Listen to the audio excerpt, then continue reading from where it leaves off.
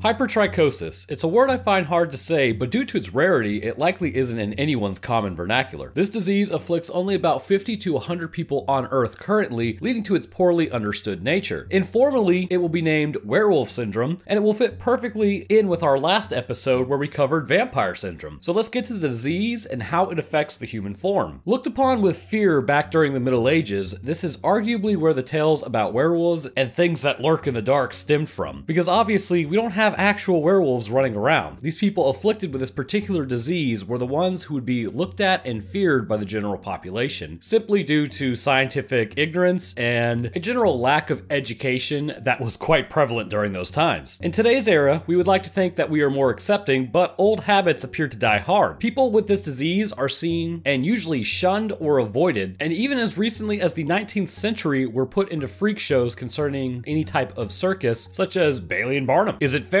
No. Is it human nature? Yes. So what are we looking at concerning a person who is afflicted? First, structurally, there are not too many changes with the body that this particular disease imposes. Usually considered to be more cosmetic than anything, this is not to say that it doesn't have any other effects. Typically, it will cause patches of hair to grow on the body where it is not usually seen. The hair is characterized as lanugo, which is unpigmented, fine, and soft, and is typically about 3 to 5 centimeters in length. There are more aggressive forms of the disease leading to more widespread hair, and then there are less prominent forms which will yield finer hair further distances away from one another. Other traits seen with this disease appear to be larger gums and poor teeth prominence in those gums. This does not have too much of a profound effect on the person concerning difficulties eating, but it suggests that there is more going on here than just hair growth when it comes to the body and traits displayed. Currently, there seems to be about 2 ways a person can present this ailment. The first is that it's inherited from an autosomal dominant method. In fact, 4 generations of Burmese family, known as the Sacred Family of Burma, have suffered from CHL. It began in 1826 when they lived in the court of Ava, which is a province in Burma. This family had a very high rate of passing along the hypertrichosis gene, leading to a much hairier family. The other way to actually get this disease is via certain medications or exposure to chemicals. Recently in Spain, actually, there was an outbreak of hypertrichosis due to a mistake by a pharmacy. They had originally thought they were handing out omeprazole to children to combat indigestion and acid reflux.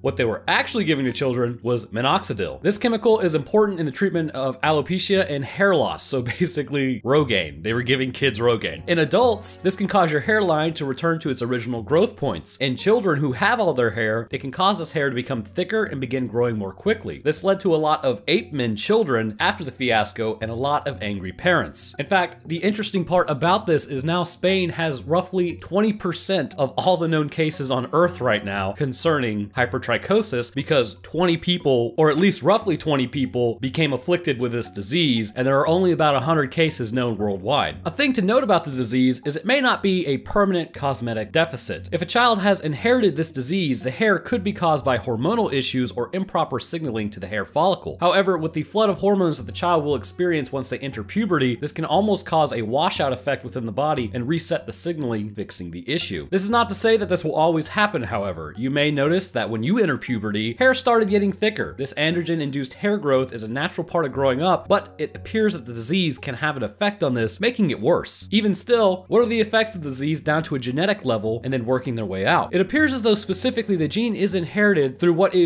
we believe to be the X chromosome. It is a dominant gene, so interestingly, much like having 6 fingers is a dominant gene in humans, it is rare, so the disease is not actually too prevalent. Tracking outside of what we were talking about to go on a side tangent, if you are confused about its dominant gene status, this may go all the way back to our ancestors when we did have more hair. Once upon a time, the hair growth was important to our survival, and we really didn't have clothing, so we relied on hair to keep us warm, much like any other animal does. Over time, our hair became finer and finer, but really, we kept this hair in terms of actual amount of hair follicles. In fact, you may be surprised that you sitting there, you are probably about as hairy as a chimpanzee, but the only difference between you and them, apart from a larger brain, taller stature, higher up the evolutionary chain, is that your hair is much finer and less pigmented than theirs. So in essence, we are just as hairy as our predecessors, but the only reason we aren't walking around like ape men right now is because the recessive gene that the 99.99999% of the population carries will make us appear less hairy. The gene inherited causing hypertrichosis, which I'm going to shamelessly utilize something that Chubby Emu does because it's a good way for information to stick in people's brain. Hyper meaning high, beyond, or excessive, and trichosis meaning any disease that causes abnormal hair growth, despite it not really being being used in the medical field in really that kind of capacity, is known to cause this disease. So when the hair follicle starts to be either influenced during a person's formation of the womb or due to medicines such as minoxidil, fine hair follicles all over the body will engage in the anagen phase of growth. This will cause them to begin growing outwards, but also cause cells neighboring the papilla to begin producing new hair fibers. As we see in the Vampire Syndrome episode concerning skin pigmentation, the same process is similar concerning hair. Typically in fine hairs, pigment will not move into the hair, but in this disease, the hair is flooded with it, making it much like the hair on the top of your head. This pigmentation gives the characteristic look of a wolf man. Ultimately, the disease can plague certain strains of families by their genetics. Certain inherited dominant genes have rendered the thick growth of hair that is apparently very rare for a person to grow, at least on visible parts of their body, and also certain medications have been known to kick off this growth as well. So a bit of an update, I will be moving to my new house in about 5 days. When I get there, I plan on actually getting a relatively decent camera, some lighting, and a green screen. My attempt is going to be something covering science, but more talking in front of a camera and utilizing graphics as well. So I hope you guys will enjoy that when I get it up and running. Anyhow, I want to thank you guys for watching. Expect different types or different styles of videos in the future, and I will see y'all in the next one.